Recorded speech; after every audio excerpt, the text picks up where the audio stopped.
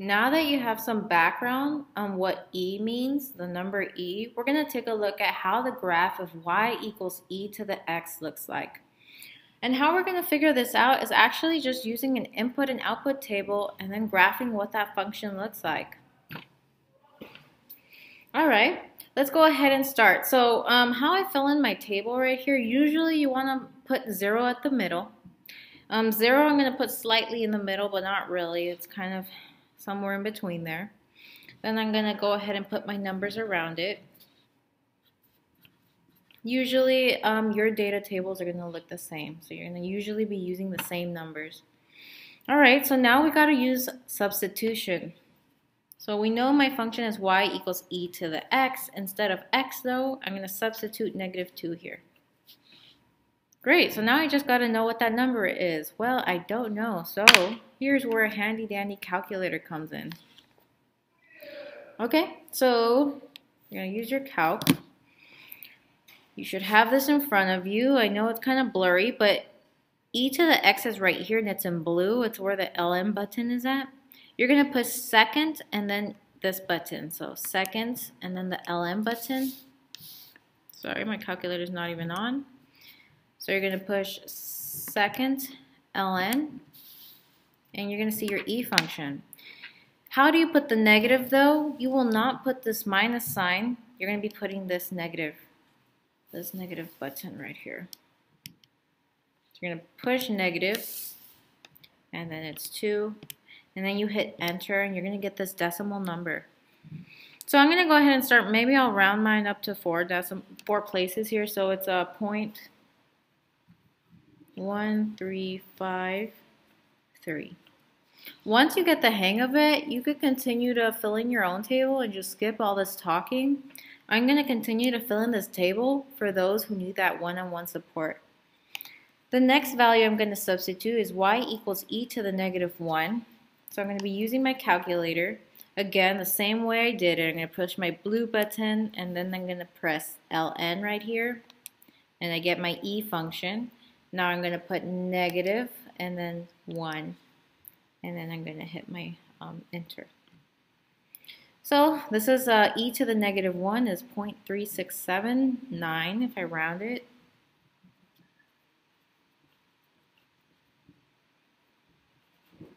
Okay. The next value I'm going to do is y equals e to the 0 power. So this I could use my calculator or I could use the fact that anything or any number to the 0 power is equal to 1. Alright, next up, we're going to plug in 1, e to the first power. Well, that's just equal to e, and I know from the videos, you saw that e is equal to 2.71 and some other stuff, and then if you forgot, you could just enter this in your calculator, figure out what e to the 1 is 2.718. Next value, we're going to plug in the squared here. So e squared I will be using my calculator for, and that's 7.389. Lastly, e to the third power, that's about 20, and that's going to go off our graph, and that's okay. Whatever.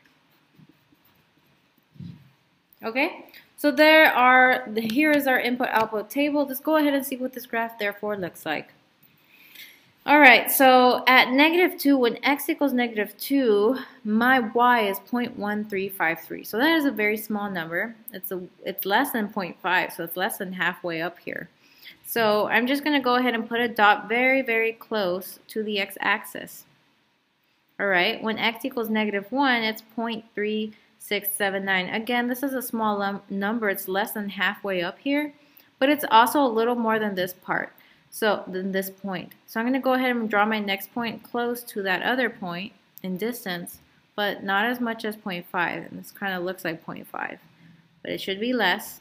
Now when x equals 0, my y is 1.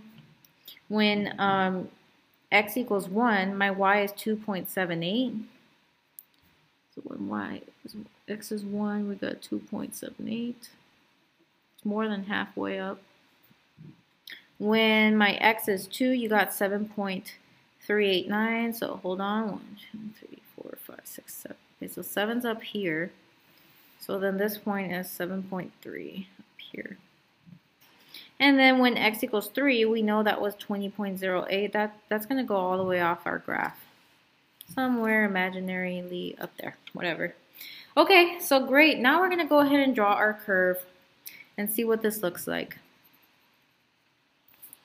Try your best to connect these with a smooth curve. This, since it's off our graph, try not to put too much attention that it looks a bit crooked. Alright, so now I'm going to draw this side now. Sorry, should be more. There we go.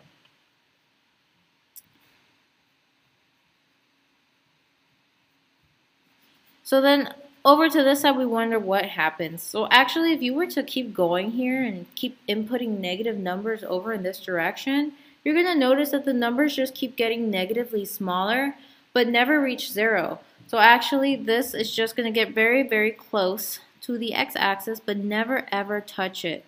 That's what you call an asymptote. So this is what the graph looks like. Good, so that is how the function y equals e to the x looks like, and that's its growth. Let's talk a little bit of its properties on the next page.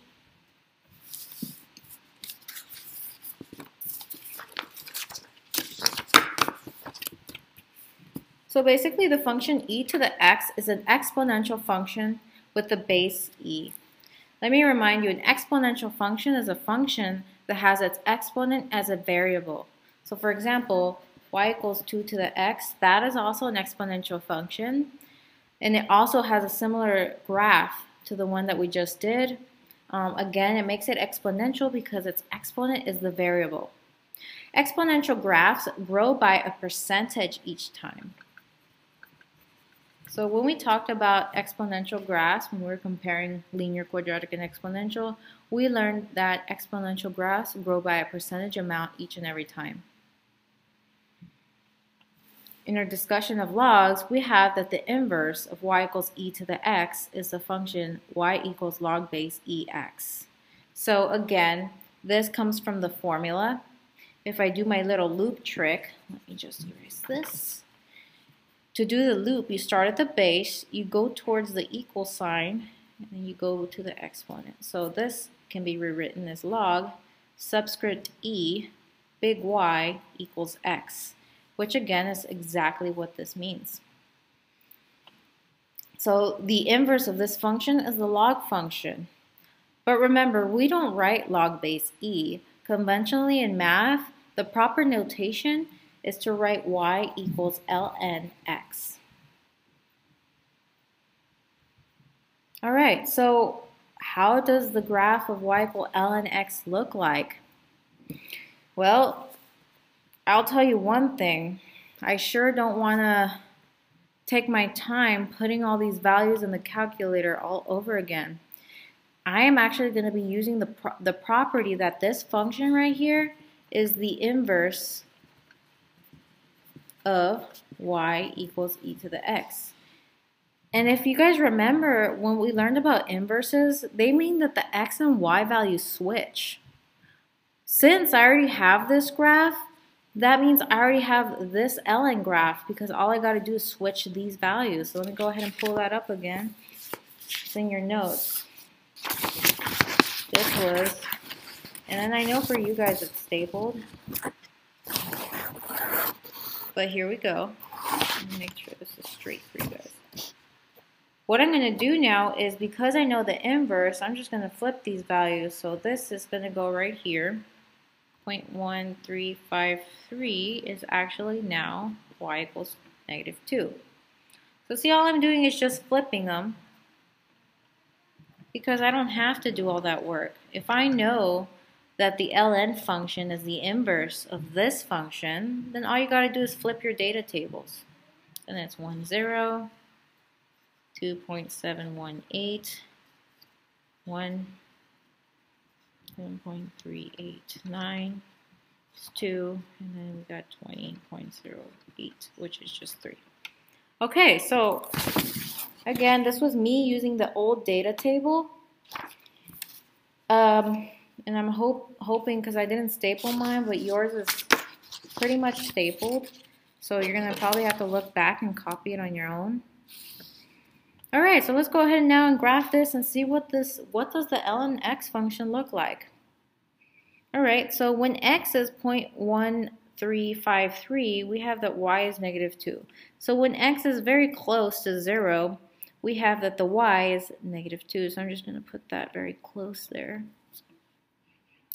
When x is 0.3679, which is again less than halfway in here, we get that the y is -1. Okay. When x is 1, my y is 0. When x is 2.718, that's around here, my y is 1. So that's going to be right here.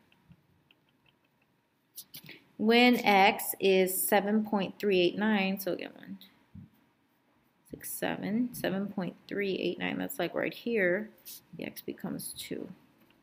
And then when x is 20 point something, which is somewhere down here, we get that it's 3. So 3 is right here.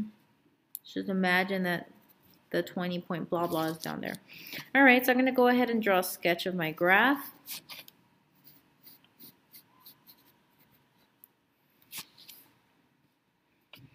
And then again here, you'll notice if I were to have extended my table, if I kept choosing smaller and smaller values of x, you're going to notice that this right here approaches the y-axis but will never ever touch it. So it gets infinitely close, but it never touches it. Again, there's an asymptote going on here. And you would figure that out by just plotting a bunch of points and seeing that it just never crosses. So I'm trying my best to make this nice and dark for you guys so you guys can see this. That's how your graph should look. And by the way, it makes sense because if this is the original function, this is the inverse, as you could see, they're a reflection. They're reflected about. All right, so there's y equals ln x function. Great. So now we know how these graphs look like, and this is what we've been using when we've been learning about logs.